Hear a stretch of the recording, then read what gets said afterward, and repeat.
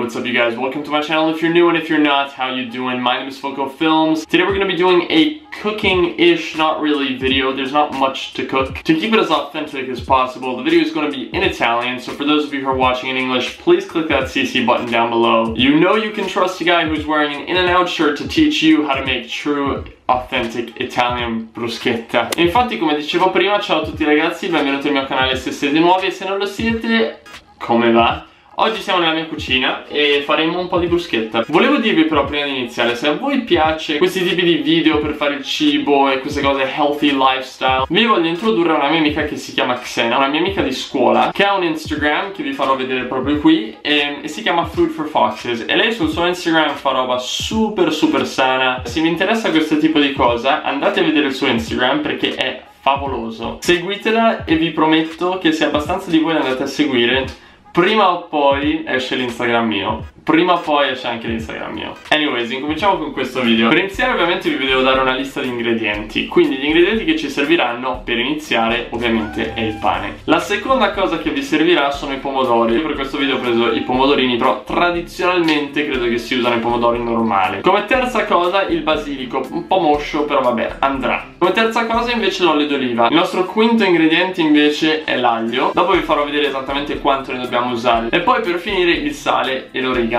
E quindi questi sono gli ingredienti base per fare la bruschetta. Iniziamo a metterli insieme. Allora, la prima cosa che volete fare è accendere il fornello, così che ci potete mettere sopra una padella, così si riscalda. E intanto dobbiamo andare a scegliere il nostro pane. Il mio è già tagliato. Apro il mio pane. Io di solito come si chiama? Il culo del pane? Non lo uso mai, quindi uso queste due fette qua dietro e le taglio tutte e due a metà. Adesso che il pane è tagliato dovrebbe essere pronta e abbastanza riscaldata la padella, quindi mettiamo i pezzettini di pane sopra la padella uno per uno così e mettete il fuoco basso perché adesso andremo a preparare i pomodori che ci vanno sopra. Aprite i pomodori e prima di usarli lavateli sempre. Appena lavati li potete anche togliere dal ramo uno per uno e poi tagliateli in 4 parti. Quando avete finito di tagliare tutti i pomodori, prendetevi una ciotola e mettete tutti i pomodori tagliati dentro la ciotola, così. Eccoli qua, belli I pomodori freschi sono l'immagine del cibo italiano. Adesso la prossima cosa che dobbiamo fare è prendere il basilico. Una volta lavato tolgo le foglie dal ramo del basilico. Quando è fatto inizio a tagliarlo per sprigionare un po' quel buon sapore del basilico fresco. E le metto dentro la ciotola con tutti i pomodorini freschi. Ora il sale. Mettetecene abbastanza di sale perché sul pane non c'è per niente. E questo mi ricorda anche che il pane adesso si sta brustolendo bene e dobbiamo andarlo a girare. Continuate a mettere la roba nella ciotola. Qui adesso c'è l'origano, mettiamo un pochino di origano. Come vi ho detto questa è una scelta, non so se ce lo mettono tutto l'origano, a me mi ci piace sulla bruschetta. E poi la prossima cosa è l'olio d'oliva. Questo ce ne va abbastanza perché insieme poi dopo all'acqua dei pomodori diventa tipo una piccola salsina che si può mettere sulla bruschetta e ammorbidisce anche un po' il pane dopo.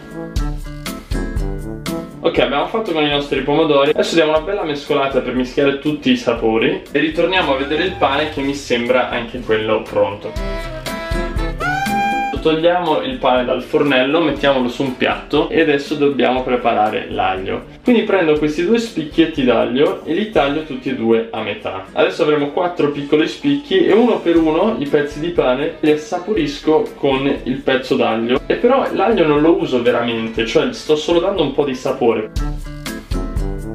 Una volta dato sapore a tutti i pezzi di pane, adesso prendiamo anche l'olio d'oliva un'altra volta e ci mettiamo proprio un pochino d'olio su ogni pezzo di pane, giusto per bagnarlo un po'.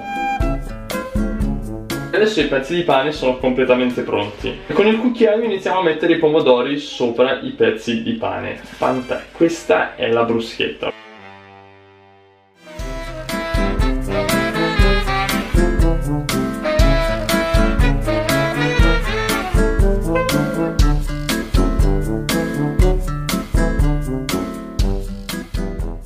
Spero di aver aiutato qualcuno in questo video. Se non sapevate fare la bruschetta prima, adesso la sapete sicuramente fare. Andate a seguire Food for Foxes su Instagram. Se vi è piaciuto questo video lasciatemi un like, lasciatemi un commento qua su e iscrivetevi al canale per sapere quando posto un nuovo video. Posto?